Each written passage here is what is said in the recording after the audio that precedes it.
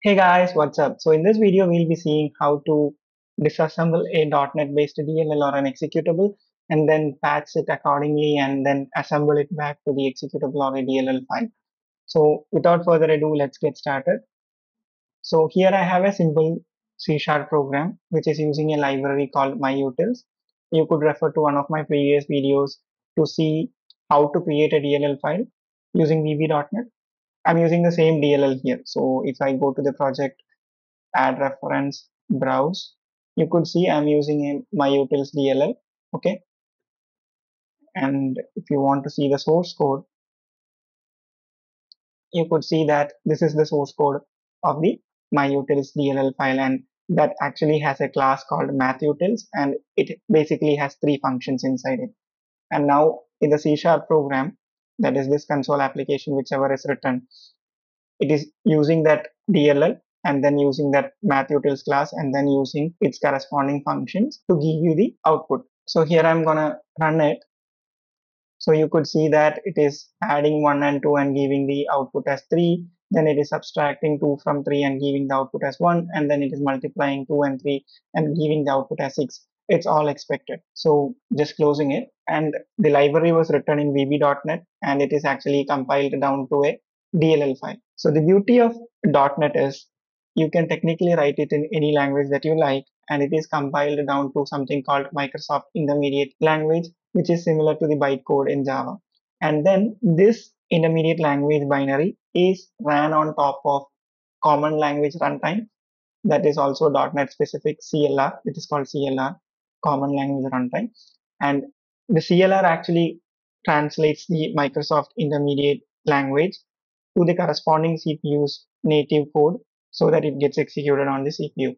And that is the reason why you are able to write applications in multiple languages and then use it all together without having any issues when it comes to .NET Framework. I'm not going to modify the source code. I just wanted to show you the source code so that you understand how simple it is. Okay. And now we have this program. I'm going to close the source code, and here I actually have the utils.dll, which is actually the output or the DLL which is generated using the VB.NET project, and which basically contains the operations like add value, subtract value, and the multiply values methods and all. Now, if you go to the tools, you will see something like command line. There you can have developer command prompt or developer PowerShell.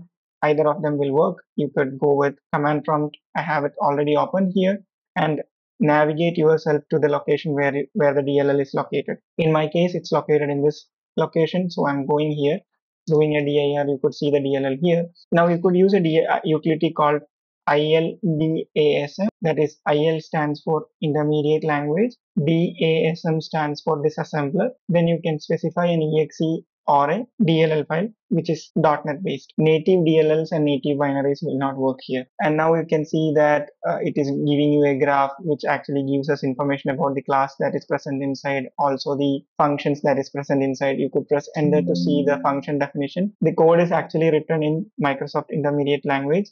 That is the reason it looks different, but yeah. Here we cannot edit it, so I will close this. Now use the same command /out and then give the output file name, that is myutils.il. And now if you give dir, you can see there are two new files that got created, and what we are interested is in actually myutils.il file. Now you could use any of your favorite editor to open it. I'm just going to open it in Notepad for the time being. Now you could see that this is the decompiled or the disassembled output of the DLL file. And if you scroll down, you can see that this is the functions that we are interested in. So this is in the add value function. This is the subtract values. This is multiply values function. Okay. And you can see for the addition, it is doing an operation called add. And for the subtraction, it is doing an operation called sub, and then one for the multiplication. So for this example or the demo, I'm going to modify these two functions, that is sub values as well as the multiply values, to add the values rather than doing its corresponding operation. So it's going to be very straightforward. I'll just go over here, just replace the subtraction operation with add and the multiply operation with add again, and then save. Go back here. You could use another utility called ILASM to assemble it back. ILASM, and then you can provide the myutils.il file. It's going to throw an error. That is expected because by default it actually tries to assemble it to an exe. Exe means an executable, and when it comes to an executable file, unlike a library, it should always have a main function. As we are assembling back a DLL file source code, that is actually a library which won't have a main function, so it won't have an entry point, so it cannot be assembled back to an executable or an exe file. So I just wanted to show you that error. You could just use /DLL to generate a DLL file, then give a custom name myutils.patch.dll. So now it's all successful. Now if I do dir, you could see another new DLL popped up there. Okay, I'm gonna go to the Explorer, that location, and I'm gonna rename this DLL to VK. So if I go over to the project and if I go to build and then rebuild solution, you could see it is saying this cannot be found because the DLL got renamed to something else, and that is expected. So it is just to make sure that the changes are working. Now what I'm going to do is I'll just rename this file to the actual DLL. Okay. Now if I come here, if I do a rebuild, it's going to work perfectly fine.